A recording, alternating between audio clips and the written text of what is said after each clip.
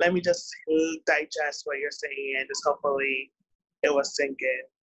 Exactly. That's the idea. Just keeping it as simple as possible. It doesn't take 1,000 pages to explain something like this. The LSAT's complex, but it's not that complex. And Right. you're much better served by working through the questions and analyzing your mistakes than trying to memorize a ton of theory. This is not a test of memorization. It's a test of pattern recognition. And so if you can understand the questions on a deep enough level that when you see a new one, you're not really doing that question for the first time because you've already digested that method of reasoning in the past before test day. So on test day, you just say to yourself, oh, it's that method of reasoning, or it's that flaw, or it's that logic game type.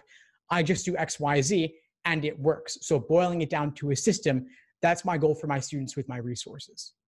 Thanks for tuning into the show. Please subscribe if you haven't done so already to be notified of new episodes as I release them. And feel free to reach out if you need anything at all as you move forward with your prep. I'm happy to help however I can.